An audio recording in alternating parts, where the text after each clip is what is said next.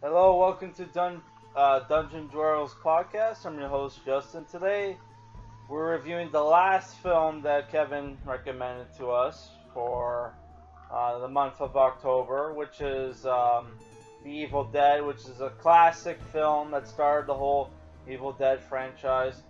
Boy, I'm looking at a picture of Linda nowadays, and she's not looking too good. Oi, Betsy Baker. Sorry. Apparently Lucy Lawless was in the original Evil Dead. That's not true, by the way, but according to Google, she was. Google, I think you need to check your stuff. She was in the TV series, not the Evil Dead movie, which not even called Evil Dead. It was like what was it called? Ash versus Evil Dead, right? So the film's directed and written by Sam Raimi. Apparently, it was based off a book called Within the Woods. Is that an H.P. Lovecraft book? Because apparently, like this was. No, it was a short film. Okay, never mind.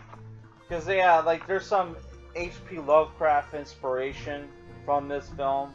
The whole Evil Dead franchise revolves around the Book of the Dead, the Necronomicon, which is a huge H.P. Lovecraft thing. Which I beat the one H.P. Lovecraft RPG that came out a while ago. I forget what it was called. Fuck. I'm trying to remember. Did that have the Necronomicon in it? It had pretty much everything else.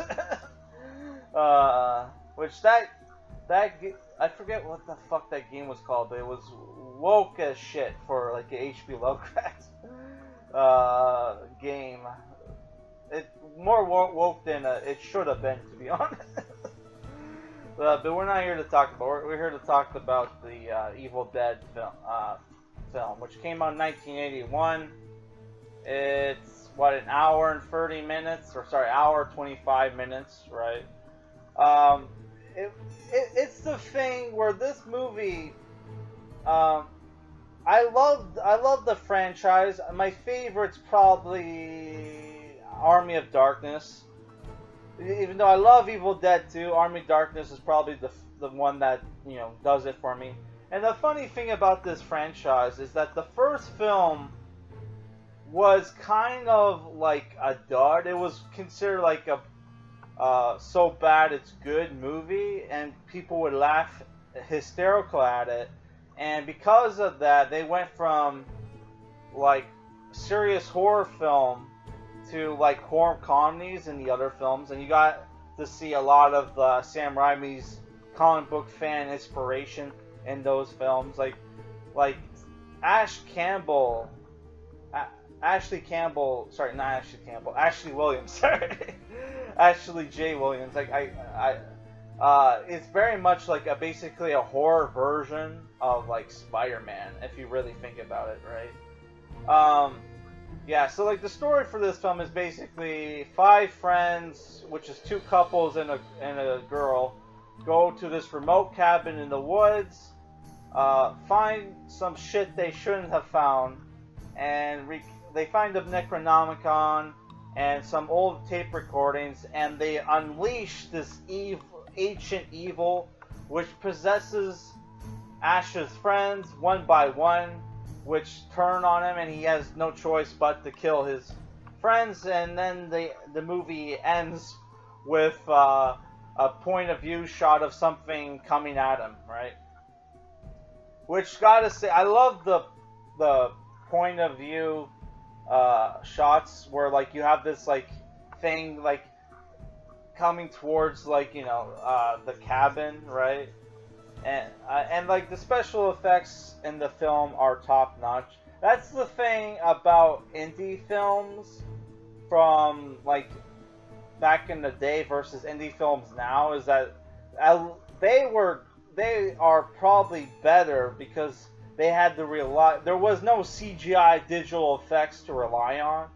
Everything had to be practical, right? Whereas nowadays you watch indie films and they're mostly garbage. Too much use of like special effects and sorry, like digital effects, CGI. Even the fucking Jeepers Creepers 3, which had like a $6 million budget, had the really shitty like digital like gunshot effects and blood spatter. Here the blood is which is all real.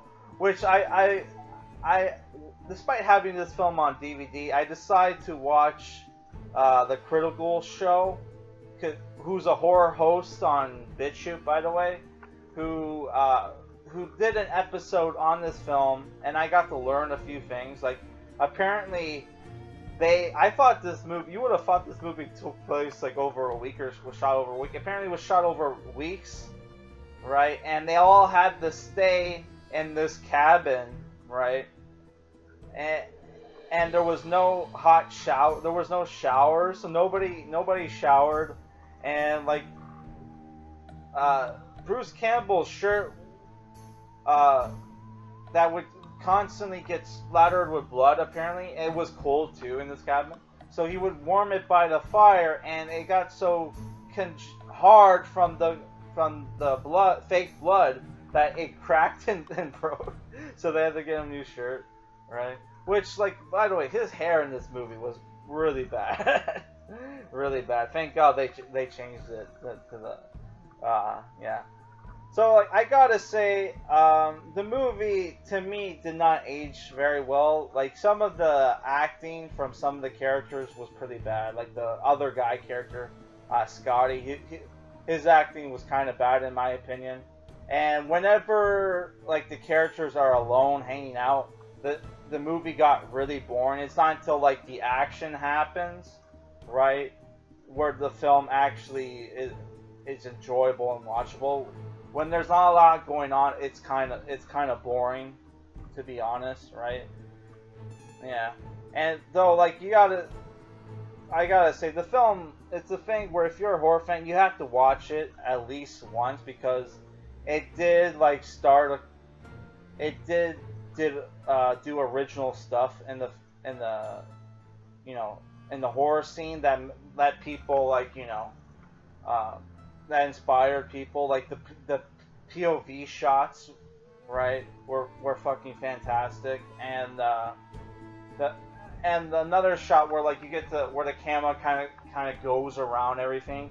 That's great. That's like classic Sam Raimi, which you see in like all his films. Even like his most recent horror film, like, had that, and it was done fantastic there. I forgot what it was called. Drag Me to Hell.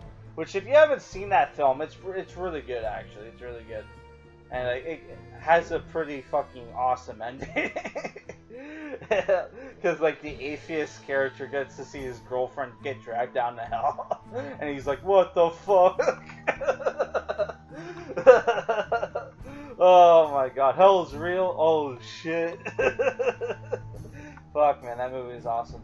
Yeah, this movie, it's a thing where it's, honestly, if I ever rewatch the Evil Dead movies, I usually skip this one, because it is, in my opinion, the most boring out of the three, right?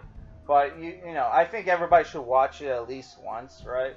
And I don't think it has like a high rating on Rotten Tomatoes and Metacritic and all that. Honestly, the movie does not hold up to me. I'm only giving it like a 6.5 out of 10, because they did have a limited budget. But when things are going on, it's great. And this is like the first film where you get like a tentacle grape scene. But with, like, in like a horror film that I've ever seen, but it's not like it's like there's a scene where, like, one of the women character, what was her name, Cheryl Williams, who I felt like they tagged that on, that like she was that was his sister, like, out of nowhere, because like there was nothing in the film that made you think like, oh yeah, that girl was his sister, and he never references her in the sequels or in the comic books that was his sister. That the Jewish friend-looking character was her sister. That was his sister. Like, what the fuck, man? What were they thinking? Oh my god, that's the thing. Oh, also, there's like a scene when the one dude, Scotty, is fighting his girlfriend. He has the Kandarian knife and throws it, and it somehow, it looks like he froze it, and it somehow,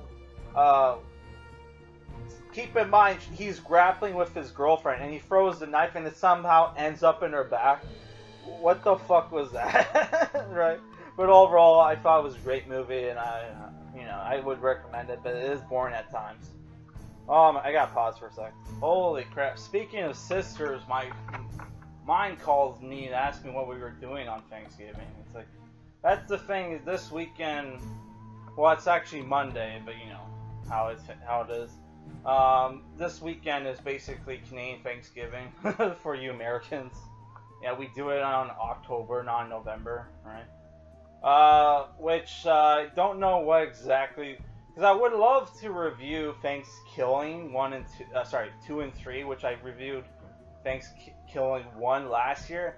I can't seem to find Thanksgiving 2 or 3 anywhere, but if I do, maybe I'll review those this weekend, but I doubt it.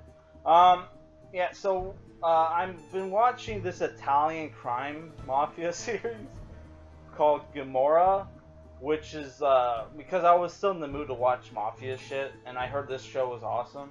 So I'm gonna do a review for that at some point, and we're gonna go and review Halloween-themed horror movies. So I need to check them out, but yeah. Also, there's this Nicolas Cage film where it's like, it's not exactly Halloween themed, but there's this horror Nicolas Cage horror film where Halloween plays a major plot point. So we might review that.